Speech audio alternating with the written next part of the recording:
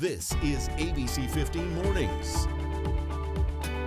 The need to fix the system. What facilities and where are the facilities going to be to house this increased number of migrants? Senator Mark Kelly speaks about his concerns over Title 42. Sending more military help. With respect to what's going on in eastern Ukraine, that's what's really driving this. New details on the war in Ukraine. Cheating on your tax return. Eventually, the IRS typically catches up to us, so you just don't want to risk it because it's not worth it. Why you should never trim down what you owe.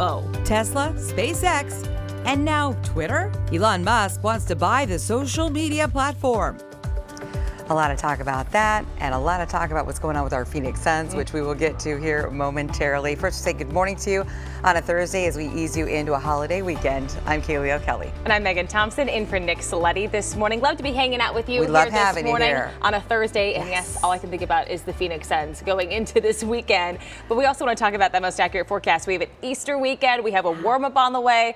Iris, you're tracking it all for us in that most accurate forecast. Absolutely. You know, Easter is a time when a lot of families get outside, right, enjoying the weather, maybe doing some Easter egg hunts. You may need to schedule those a little earlier in the day, as that will be the cooler point in the day this weekend, with temperatures climbing back into the 90s. We'll talk more about that in just a bit, but today we're going to start that warm up. We're waking up to temperatures, though, that are very similar to where we started yesterday. We're talking 50s in much of the valley, with 40s out there too. Officially at Phoenix Sky Harbor, it's 55 degrees. We may drop down a little further before we start to warm, but then we're warming a little faster today. That's going to put us in the upper 60s by 10 a.m. By lunchtime, we're at 76. That was yesterday's high. So today we're warming into those mid 70s by as early as noon, and then we'll keep warming. We'll top out at 84 degrees, but that 84 actually puts us right at the average high for this time of year. If you're going to be getting outside, our burn time still 15 minutes, air quality in the moderate range, and pollen counts remaining in the medium to high range today. We'll talk about how high those temperatures climb through the holiday weekend in that full 7-day in just minutes. Megan, though, giving us an update on that morning drive. Hey, Megan. Hey, good morning. Yeah, and a good update for you if you were with us in our 5 o'clock hour. We did have that pursuit involving DPS on the I-10 and 91st Avenue overpass.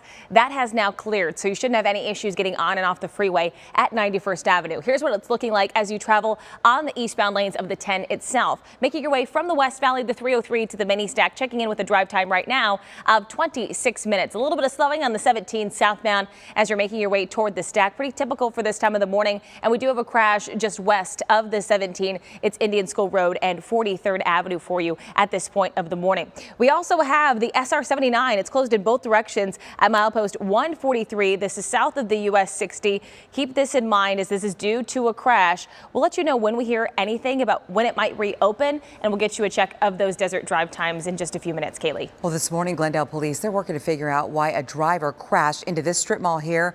You can see the car catching fire, huge flames there. Our Cliff Castle chopper showing that scene near 67th Avenue and Bethany Home Road. Now, the fire department is saying a group of witnesses rushed in to help the driver get out of that burning car. He was rushed to the hospital. We are still waiting to get you details on his condition. Thankfully, nobody else was in the building at the time. The crash, though, it ruptured a gas line, and that sparked the fire. Southwest Gas had to come in, shut down the gas line, and there were no other injuries. An 18-year-old is now charged with manslaughter and aggravated assault, all tied to a crash that claimed the life of a 35-year-old mother.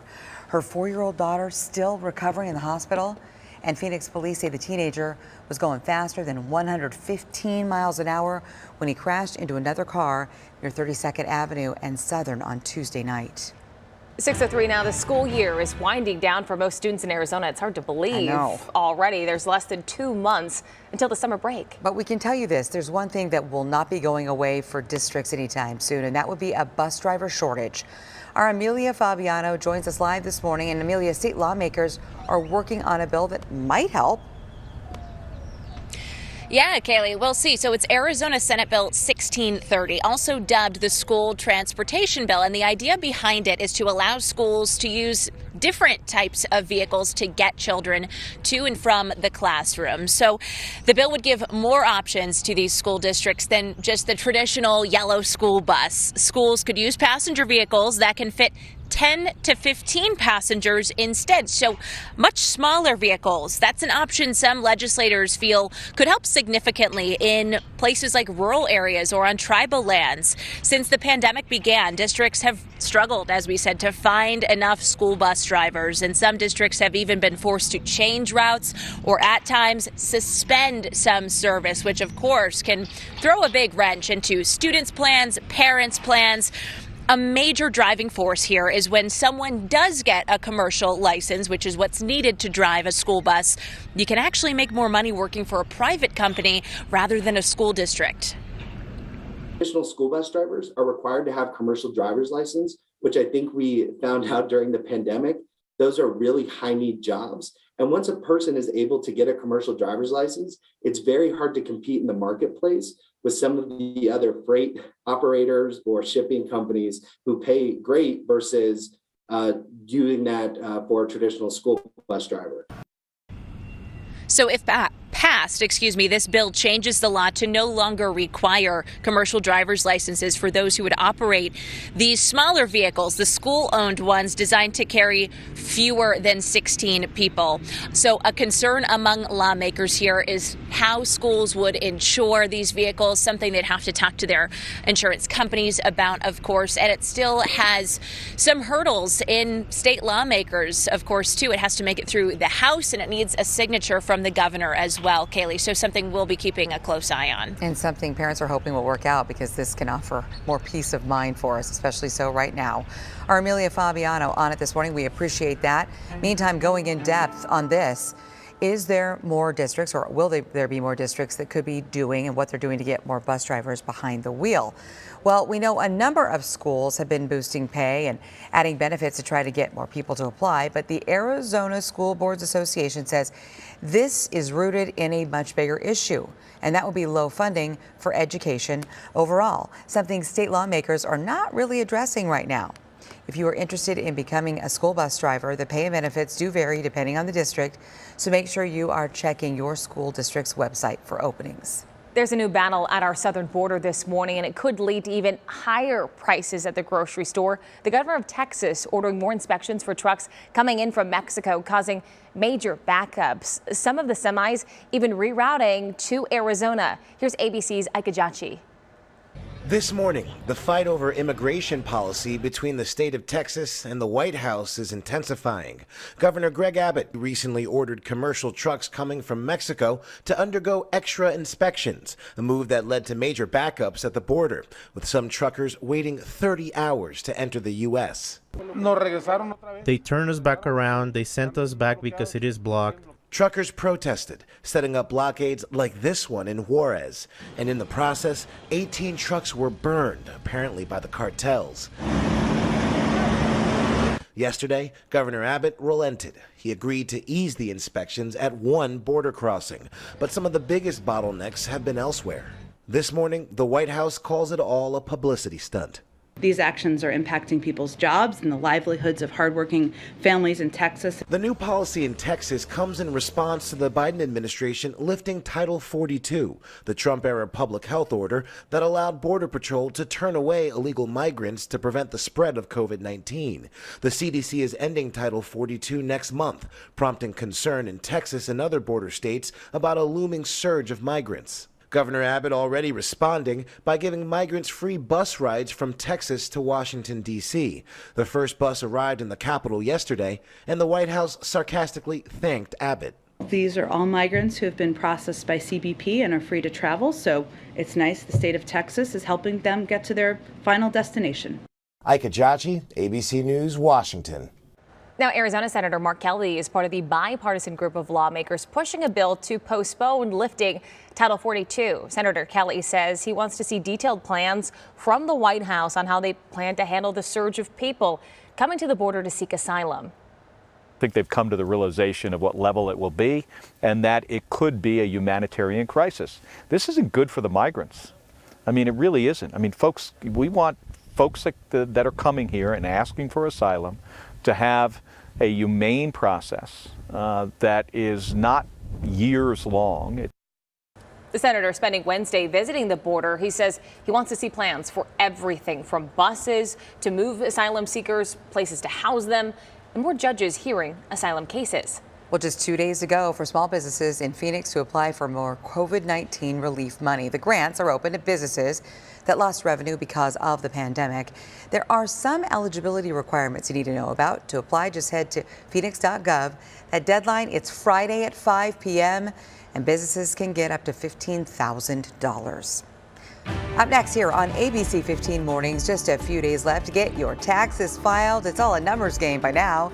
To keep what you owe low, we are looking at 3 legal ways to reduce your tax bill. Constantly working on our minds what we can all do to keep our brains healthy.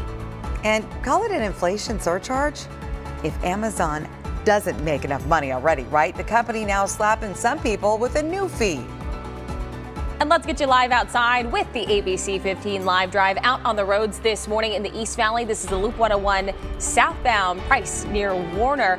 Nice smooth sailing, at least in this part of town. We're seeing some slowing in our typical trouble spots. So I'll get you an updated check of your desert drive times still ahead.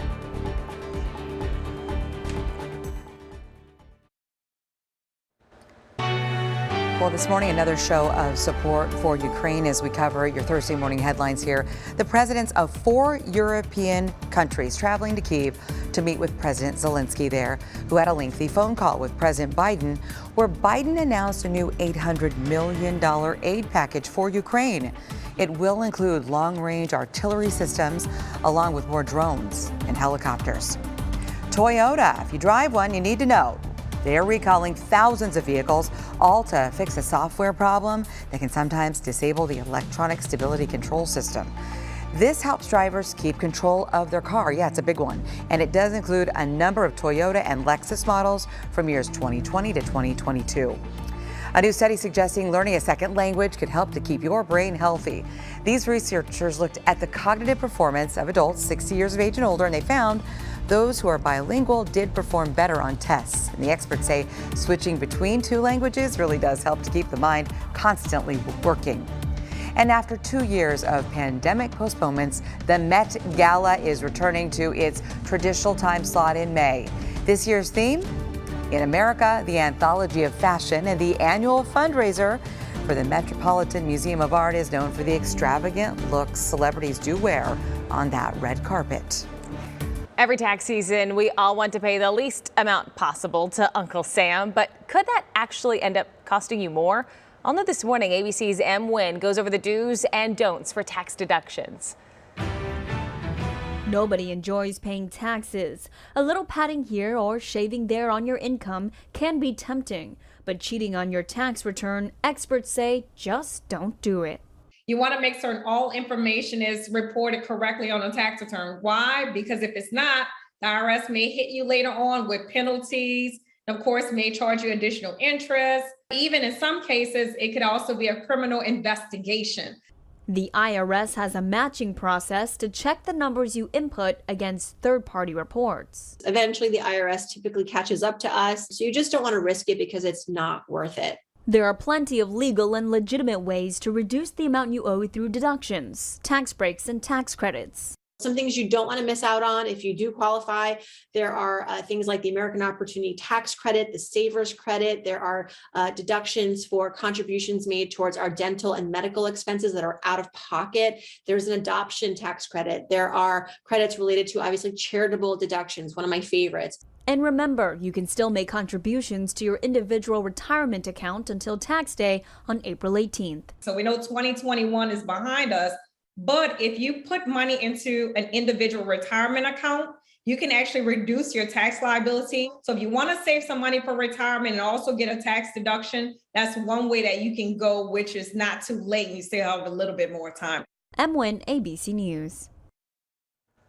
As we start off with your most accurate forecast looking outside, our Mayo Clinic Valley Cam showing us Camelback Mountain. Not a bad morning for a hike if you do want to head outdoors. Of course, you know Camelback's going to be busy, but plenty of other trails around the valley. And again, it's going to be a good morning to hit those trails. Temperatures are in the 40s and 50s across most of the valley. It is another chilly start to the day, although we're not quite as cold as we were at this time yesterday, but we are down to 44 degrees in the Santan Valley. That's one of the cooler spots, along with Maricopa, where we're at 43. Chandler, you're also waking up to temperatures in the low 40s, and we've got upper 40s now in Peoria at 47. Good morning to you in Buckeye. You're checking in at 45 and 51 in Deer Valley. Tempe, you're also checking in at 51 degrees. So as you plan your morning, notice that Phoenix is going to stay in the 50s through about 8 o'clock. Then we start to climb 60s at 9, even 10 o'clock.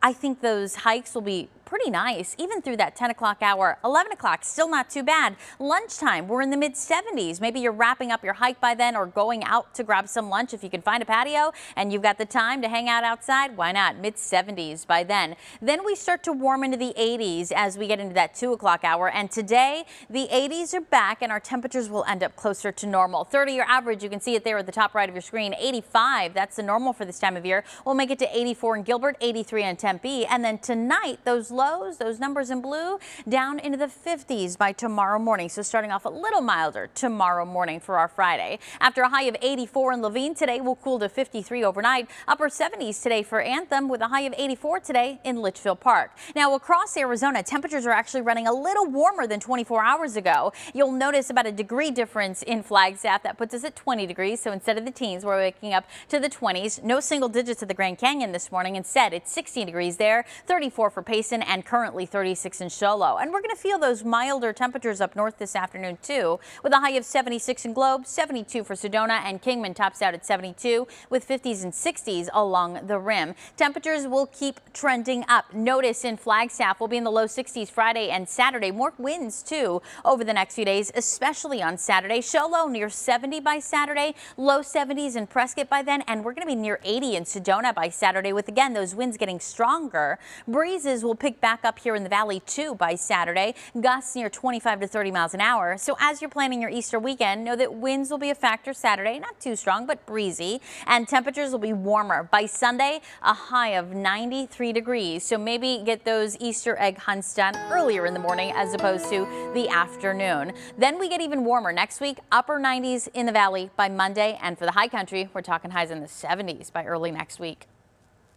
ABC 15 Desert Drive Time, sponsored by Accident Law Group. Coming up on 6:20 now on your Thursday morning, I'm Megan Thompson watching those current traffic conditions for you. This is the I-17 southbound near 19th Avenue. Here are those southbound lanes where we do see traffic moving along, a little bit of slowing in this area that is pretty typical for this time of the morning. So if this is a part of your commute, here's that Desert Drive Time for you as you're making your way from the stack to the split. That average speed right around 45 miles per hour. Drive time is getting closer to 10 minutes right now. Just one crash to tell you about on the valley, or in the valley rather, but it's off the freeway. It's Indian School Road and 43rd Avenue. Checking your speeds on the I-10, you're looking good in the West Valley. A little bit of slowing as you're making your way to the Loop 101 interchange, and then as you get closer, of course, to the stack and toward the mini stack, those speeds drop. The North Stack looks really good. Taking you to the East Valley as well. No issues on the 60, the 202, the 10. We do have this traffic alert to tell you about though. It's the SR 79 that closed in both directions at milepost 143. This is south of US 60. We don't know when this is going to reopen. That's due to a crash. As we get a check of those Desert Drive Times sponsored by Accident Law Group, I-10 eastbound from the 303 to the mini stack, that's close to 30 minutes, but still in the green on the 17 and the 51. Well, it's 6:20.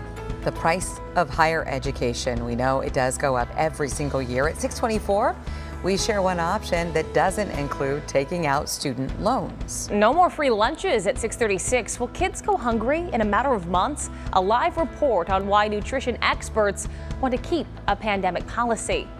At 6:39, it's Phoenix Suns talk around here, how the team is getting ready for the weekend and how you can make a fashion statement for the upcoming playoff run. And at 6:48, things are really warming up. Iris has that super 7-day forecast as they take you live to the ABC 15 Live Drive out on the Loop 202 Santana in the East Valley with that gorgeous sunrise this morning.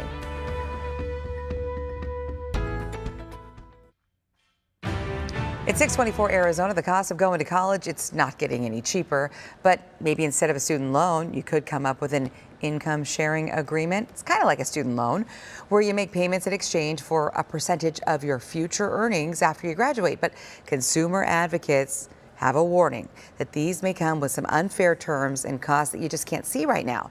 It's why the Consumer Financial Protection Bureau and the Department of Education want them to be federally regulated. Classifying it as a loan, you're going to get things like an interest rate agreement.